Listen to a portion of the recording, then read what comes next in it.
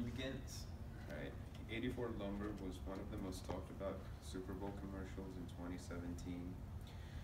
A commercial that depicts a mother and her daughter on their journey from South America to the United States. This commercial was banned by Fox News for being too controversial, but then it was edited and aired during the Super Bowl. The commercial begins with a mother and daughter embarking on some sort of journey. We see them leaving their house at an early hour and getting in a truck. The use of kairos lets us know that they are immigrants. They get in a truck with other immigrants and embark on a dangerous journey from Mexico to the United States. During this journey, we watch them struggle through inclement weather, not knowing if they're going to reach their destination or not, or even that they know what their destination is. This is an emotional appeal to the viewers to our humanity, whether or not we have a specific political view about this topic or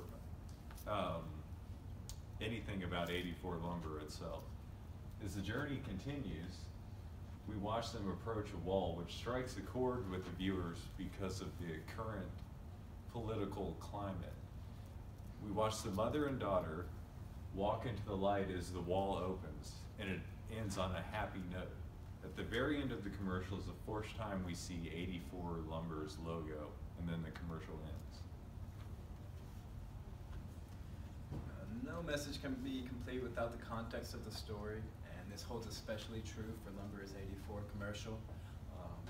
The Fox News executives had banned a previous version of the commercial, which led to much anticipation among the viewers and to find out what would cause such controversy for a simple commercial.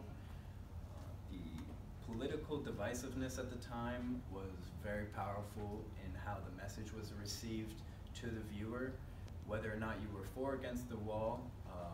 If you were for it, you would look at the wall as a sign of security, and when they went through the doors, you would most likely tend to think that it represents a way of entering to America legally, but there does need to be some security. However, if you were against the wall, you would immediately just look at the wall and see it as a sign of separation and separating a group of people. Maggie Hardy Majerko, she didn't intend it to be a political commercial. However, that is pretty much how it was viewed as in the viewer's eyes. She saw the wall also as a sign of security, but the backlash from social media that she received clearly was a sign that the message was received two very different ways. Now to talk about the usage of logos, ethos, and pathos within the 84 Lumber commercial. Starting off with logos. You do not see the name of the company or even a mention of the company until the very end. One reason 84 Lumber may have used this technique is they know by the end of the commercial, people want to know who produced it. Going on to ethos. While watching the ad, you see the little girl collecting material on her journey to create the American flag, which I believe is supposed to represent the American dream and the company's patriotism. By stating this, it allows some viewers to develop trust with 84 Lumber. Pathos is the strongest appeal found in this commercial. By using a mother and daughter, viewers relate to their own mothers, grandmothers, aunts, daughters, and little sisters, and so on. This ability to relate to them makes people want good things to happen to them, which will make people go and look for the longer version of the commercial. The more that people watch the longer commercial, the more successful the commercial is. This advertisement heavily uses emotional appeal. 84 Lumber takes advantage and uses social appeal in the fact that the current state of our nation is divided on many different political views, including possible new immigration laws and reform that could include a wall bordering Mexico. By knowing their ad will be controversial, 84 Lumber knows it will get more publicity.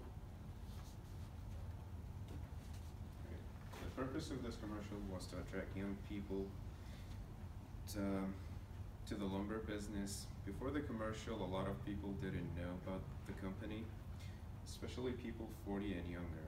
But now, after the commercial's been aired, so many viewers went on the company's website to see the unedited version of the commercial. The movie depiction of a mother and daughter's journey from Mexico to the U.S. appealed to the emotions of its viewers, and that's why so many people wanted to see the full version of the commercial.